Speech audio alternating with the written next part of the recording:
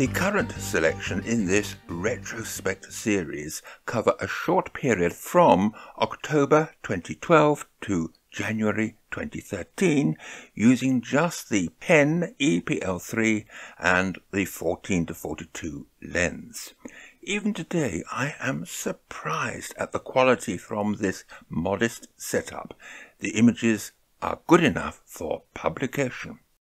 I remember this occasion. The location is from the rear of King's House Hotel on Rannoch Moor, and the weather, as you can see, is predominantly cloudy. But as soon as I arrived, the sun popped out for a fleeting moment, making all the difference. But I had to work quickly and take what amounts to a snap. Everything was right for this shot, except for one very important factor: too much boring water. When featuring lakes or rivers, break the water up with foreground interest, which I failed to do here. Loads of water as part of the composition only work when you have the benefit of a perfect reflection. I am not sure about the composition of this shot either. I was attracted, even gobsmacked, by the intense colour. I did manage to reach the reflection without drowning, but I thought that I would show what led to it. Notice I use f/16 to increase depth of field. Any diffraction? The dynamic range of this shot was huge, possibly too much for any 2012 camera to handle without the photographer taking charge.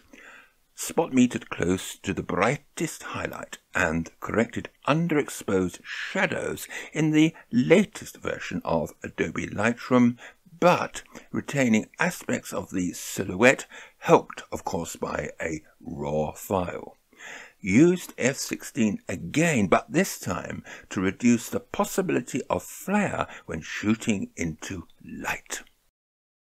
With an open landscape, look for foreground interest and understand how depth of field works to maintain overall sharpness.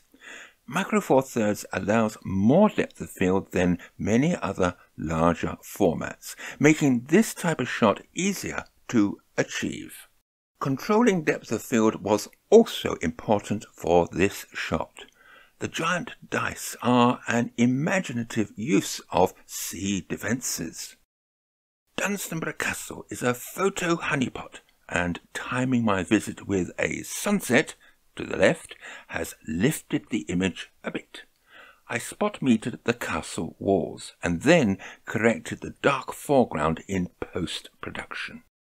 A bit off the beaten track, I was taken to this viewpoint by a friend who lived in the area, which subsequently I added to my future photo tours.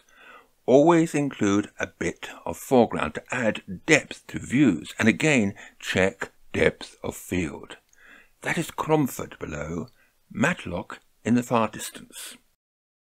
There are many views of Seven Sisters, but like Dunstanburgh Castle, it is a photo honeypot.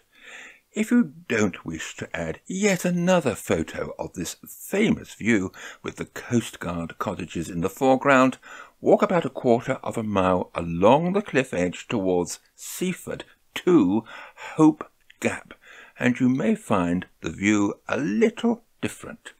There are steps down to the beach, and with luck you might have the location to yourself.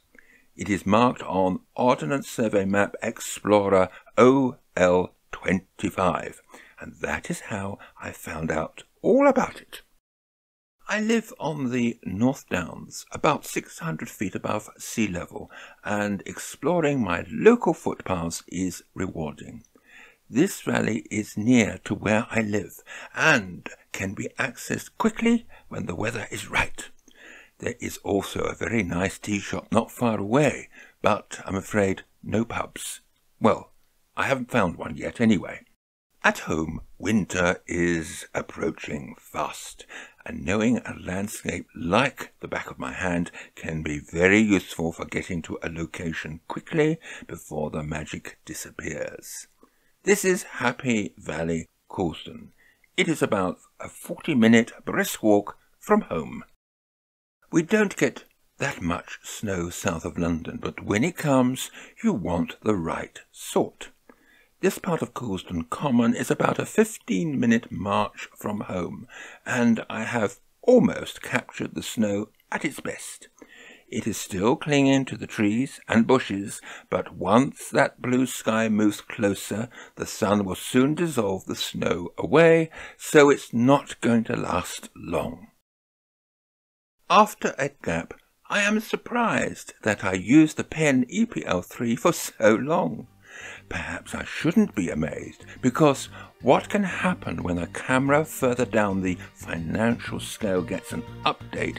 It picks up aspects of the technical specification from a model further up the chain. I'm not saying that has happened here, but it is possible.